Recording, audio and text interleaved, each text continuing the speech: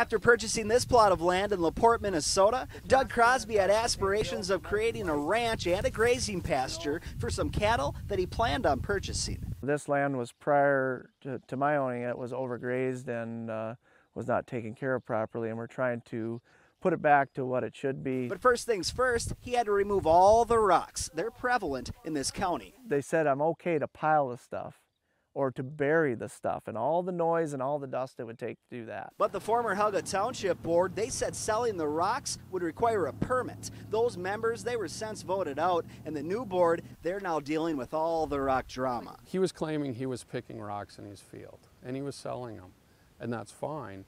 You need a permit for that under our ordinance, but he was digging 3 feet down and coming across. He was also selling his topsoil. But Crosby says it's his property, and all the money made off the rocks basically just covered his excavation costs. Crosby says that's far from what the township described as mining. This is not mining. This is normal agricultural practices. We just chose to use some bigger equipment to get it done faster. And the other farmers in the area are asking the same question Crosby is: why can't the rocks be sold? And I think the real issue here is that somebody was probably afraid somebody might make a buck.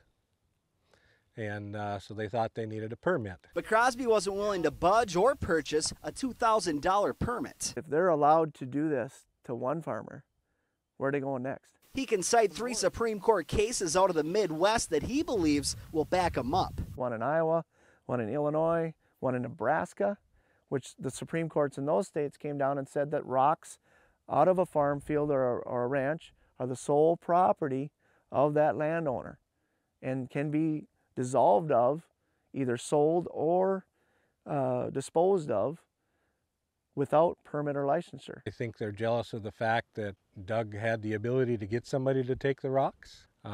Whether he makes $1 or $1 million off of them is none of their business. So after the township forced Crosby to halt the work at his ranch for 60 days, he decided he was going to sue him, so other farmers don't find themselves in the same situation between a rock and a hard place. I'm not going to stop.